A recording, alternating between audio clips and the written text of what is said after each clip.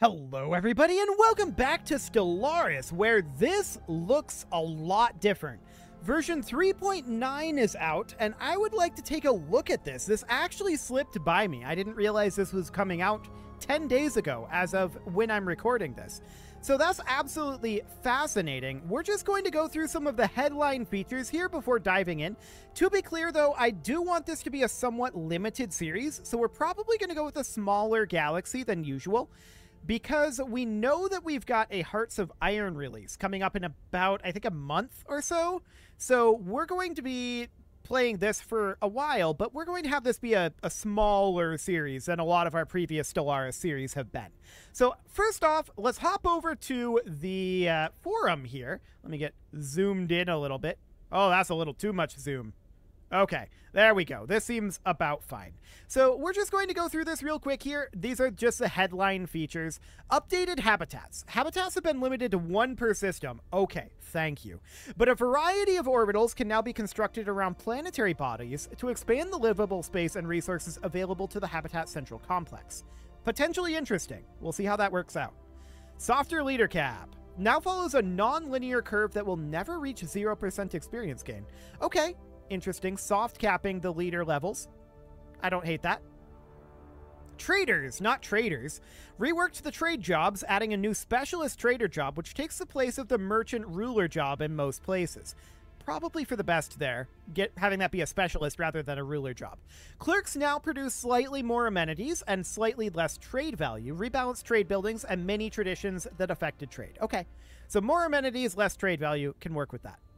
Machine intelligences and hive minds can now choose more origins than ever before, with the ability to choose the common ground, hegemony, lost colony, or void dwellers origins. Hive minds only. A powerful energy parasite may infect your power grid. Will you indulge it or destroy it? Okay. And new story events, bug fixes, performance, AI, modding improvements, and more. So that's the new features, and we've got the species pack features here. So blooming additions, so these are features added to each of the species packs. So for plantoids, we can spread seeds. Cool. Mechromancy for necroids. That sounds exciting. We've got lithoids being able to play as industrious space rocks with the Void Hive Civic. Cool. We might go for that Mechromancer, by the way. They can now reanimate fallen leviathans and create cyborg zombies? Maybe not. I don't know. That's not exactly what I was thinking of. We'll see. Speaking of friends, yeah, humanoids. So they can now benefit from hating their neighbors just a little more with the enmity tradition tree, which unlocks powerful bonuses for declaring enemies your rivals, plus 2 new portraits and 3 new species traits. Okay. And finally, Megacorps. Redistribute your wealth. Okay, cool. So that seems fine. These are kind of minor things. Some of these are potentially, particularly the updated habitats and the trader rework, might be kind of impactful. I also see this cooperative option, which is absolutely interesting. I don't know what's going on with that. It's just like a multiplayer where you can't fight against the enemies, like against the other players, maybe? I don't know. Regardless, we're going to play a new game here. This menu is definitely reworked. We're going to play a new game here, and we're going to be playing not as the Atreides Interstellar Construction Company. We're going to be creating a new empire here. I want this to be kind of military-focused. I'm kind of bad at making military-focused factions in Stellaris, so we'll see how it goes. I kind of want it to be maybe like machine. I'd like it to be like mech-focused, ideally. What if it was Battletech focused specifically? That could be kind of exciting. And it would be like the inner sphere. I don't know. That would be maybe a bit much. We could certainly think about something that is machine focused for sure. Like bees. Bees are very machine focused. Definitely. Actually, let's do it. Name. All caps.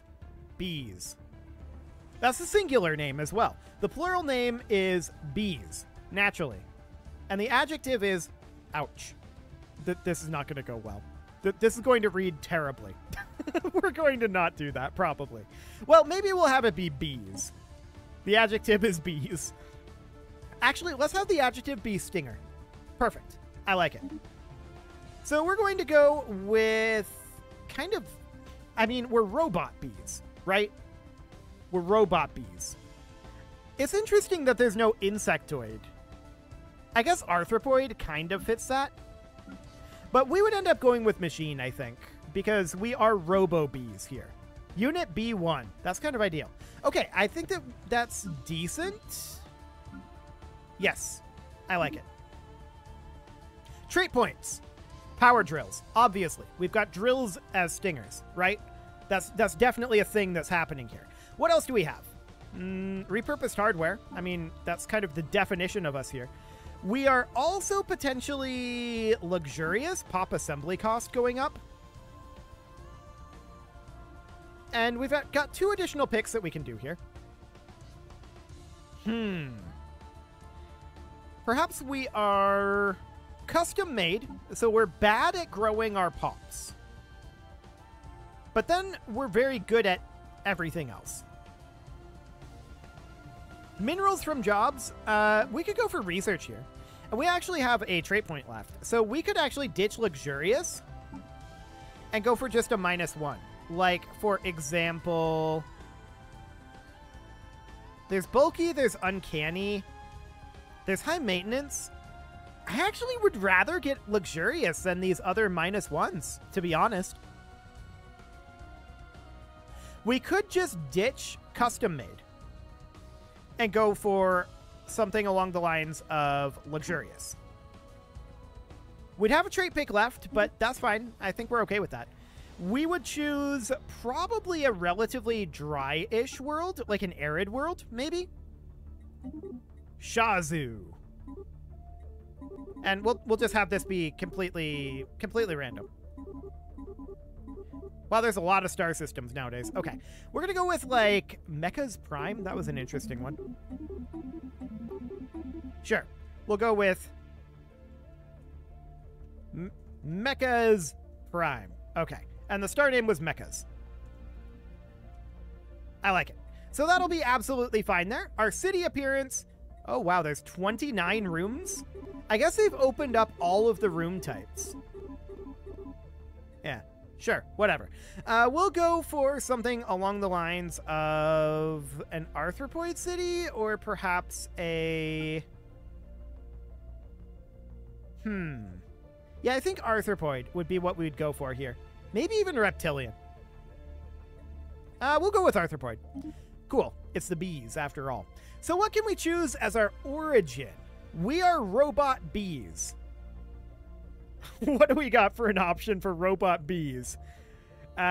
We've got a slingshot to the stars. No, that's obviously not what we're going for. Broken shackles. This is a challenging origin. Yeah, species from pre-FTL civilizations across the galaxy. Okay. Initial pops -8. That's a lot. Bees. What are bees? Well, they fly around. They gather up pollen, and they've got stingers, and they build hives.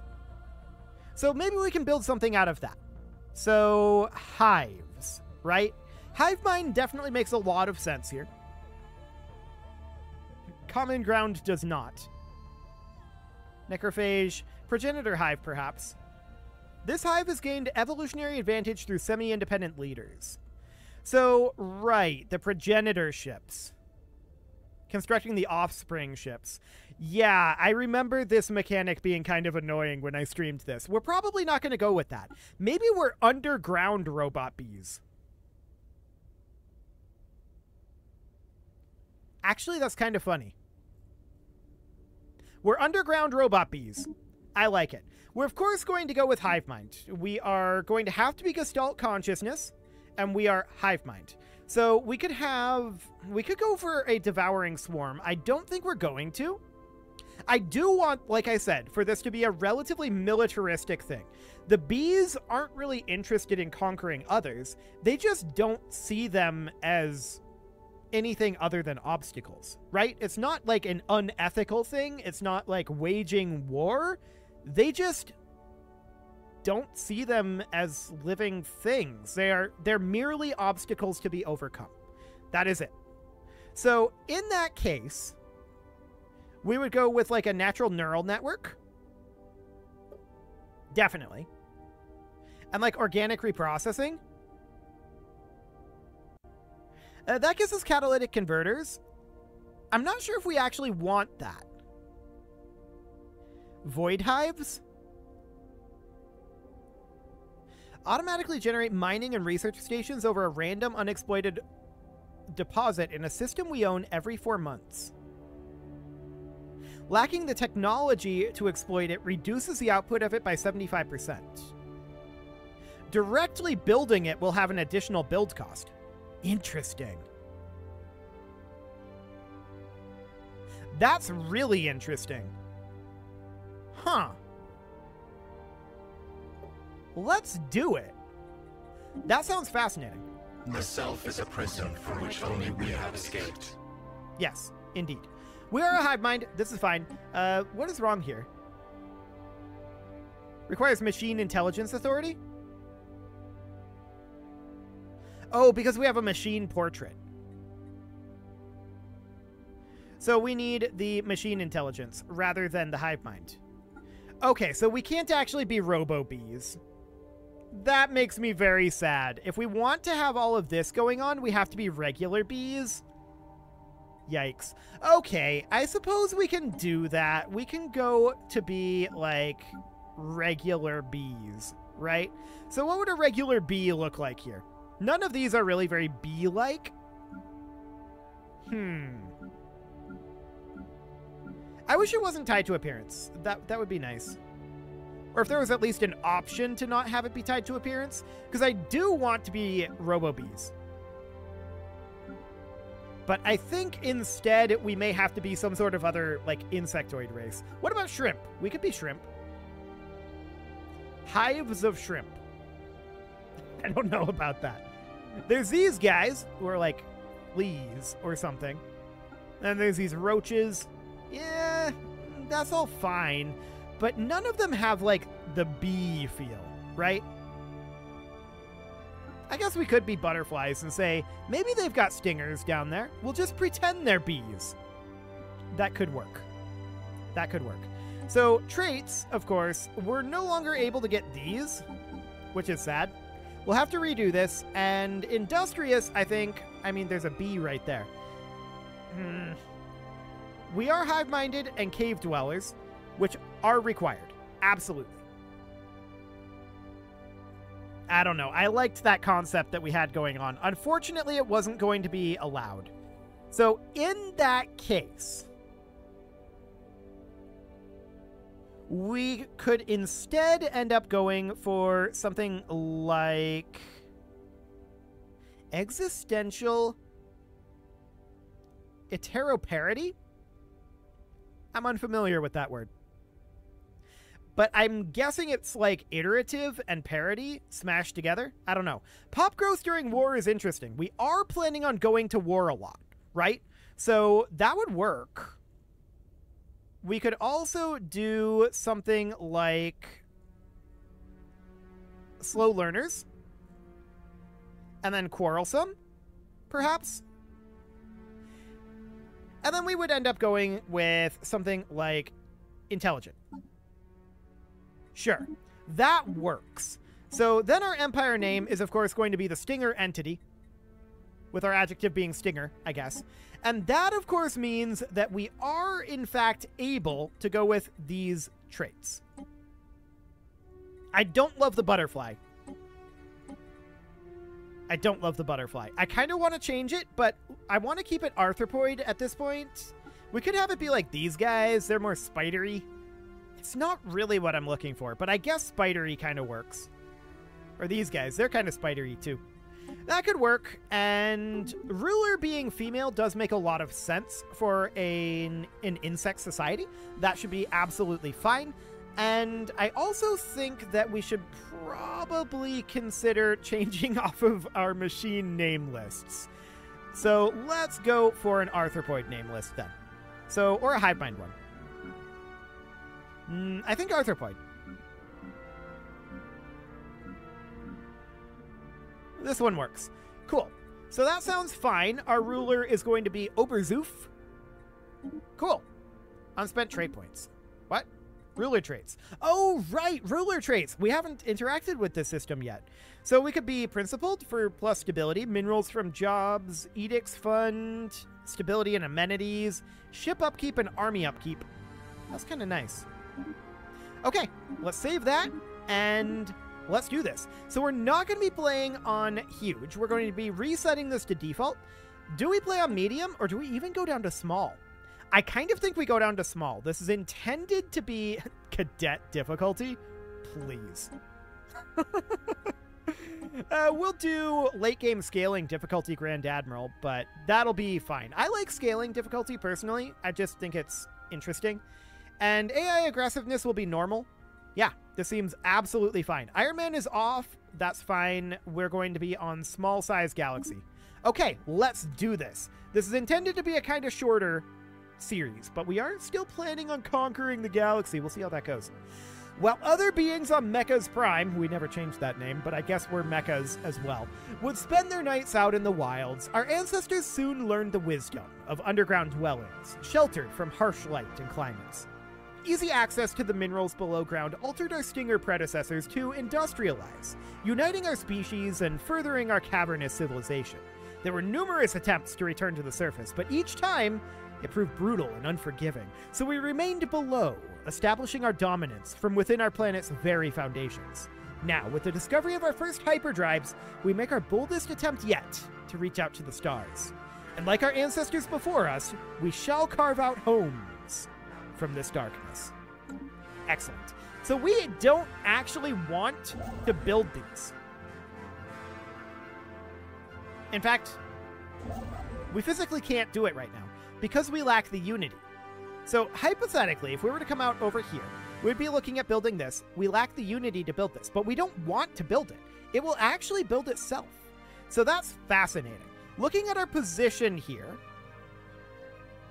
we should probably head out over here. So we would come out and survey over this way, and we would move our construction ship out here. These will build themselves over time, every 4 months. So that seems absolutely fine. That'll actually push us into quite a lot of expansion, which is interesting.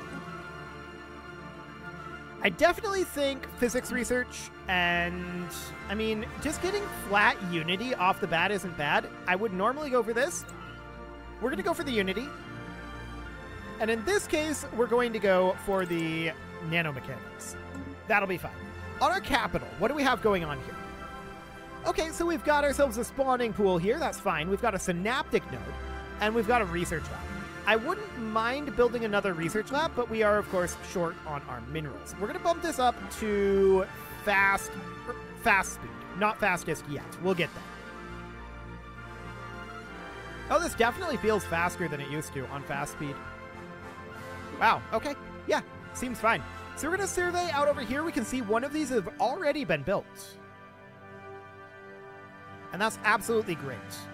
So after we're done with this survey, I want to come out over here. I would also like to produce ourselves another ship here. So we actually need to go to our shipyard. And we would need to produce a science ship. And we'll get that done. We've recovered artifacts from an ancient alien civilization on Nashira 4. They must have been active in this region of space approximately 12 million years ago, judging by the age of the artifacts. From what they've been able to piece together, our scientists theorize that these aliens, who called themselves the Voltam Star Assembly, were worm-like annelids, roughly 3 to 4 meters in length, that communicated with each other primarily through vibrations carried along their segmented bodies. Our situation log is updated. The ISS Zof Luar has made a startling find on Nashira 4. The planet is teeming with alien life. For the first time in history, we've encountered life forms that did not originate on Mechas Prime. It only took us 5 months. This amazing discovery has silenced those who believed we were alone in the universe. Although none of the alien creatures found on Nashira 4 are sapient, it's likely only a matter of time before we encounter beings that are. We may not be alone out here. Okay. So that's all good. We're going to need a second survey ship, of course. We've confirmed the first material traces of intelligent alien life on a foreign world, and we've confirmed the existence of lower forms of organic life outside of Mechas Prime's biosphere. Cool. Our recent encounter with alien life forms has brought forward the need for us to decide how we should react towards any potentially intelligent alien civilizations we may meet. One possibility would be for us to seek to establish peaceful contact with them as soon as possible by sending them the information necessary for them to translate our communications. Yeah, that's not happening. This may, however, prove imprudent should they have hostile intentions towards us. The safest option would be to proceed with caution and attempt to communicate with them without giving them too much information on ourselves. On the other hand, we could make more aggressive moves to both find out more about them and ward them off from our territories. However, this would be sure to antagonize them. We're going to ward off those who would threaten us. Absolutely. So we're going to finish up our second science ship here. We'll need an empty leader slot filled here. What do we have for leaders? 4 of 6. Okay.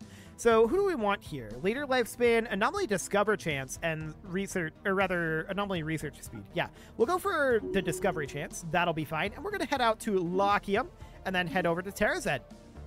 Cool. So that'll be absolutely fine. This is definitely a smaller galaxy than I'm used to. 400 stars, but that's okay. So our construction ship is chilling in Nashira right now. We're going to want to build our starbase here as soon as that's fully surveyed.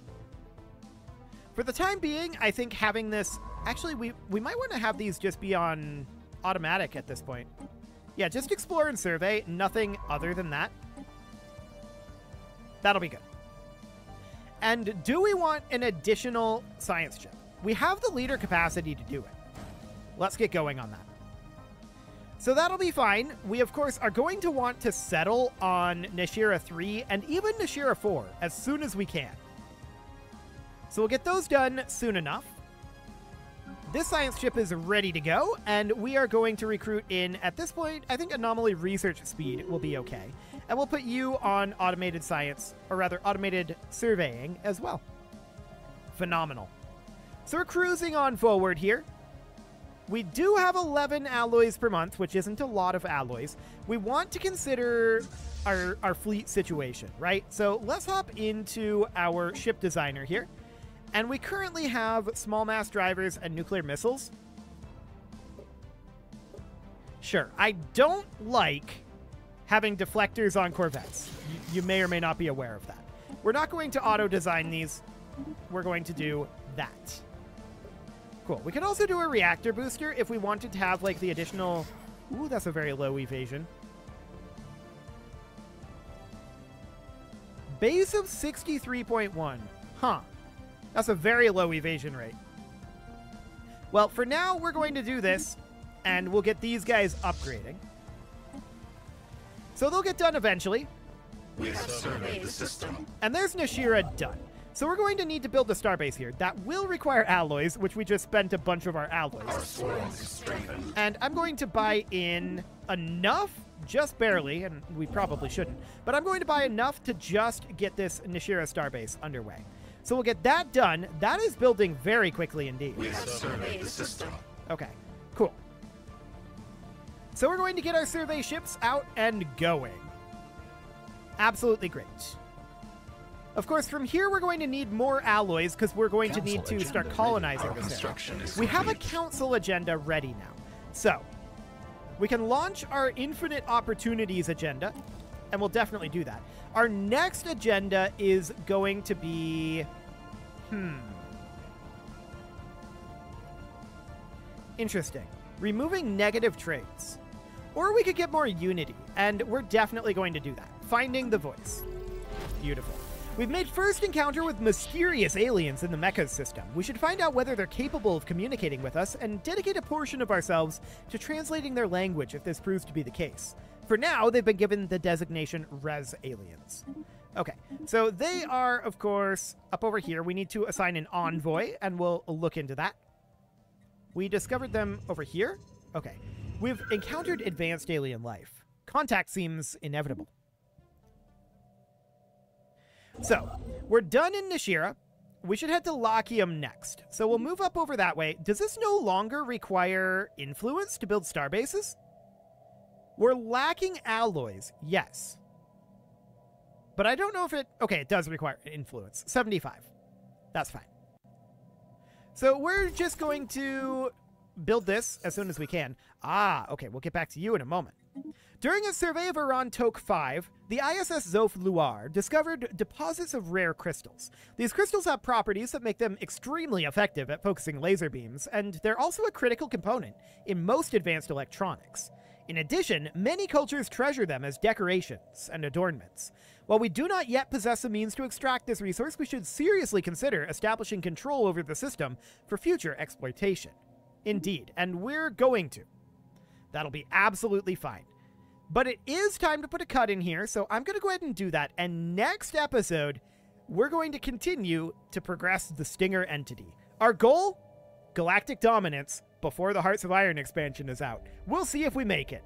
You can leave your offerings to the engagement gods in the form of likes, comments, subscribes, and bell ringings, and a very special thank you to all of the channel members for making this video possible, including ALS Gamer, Shadow Wolf, Andy McGar, Spartan News, Nick Smarty, Dimitri H, Punching the Microphone, Soccerman12 UK, Kentogan, and all the rest. And of course, you. Thank you for watching. If you'd like to support the channel, you can click the join button down below the video, and as always, I will see you all next time.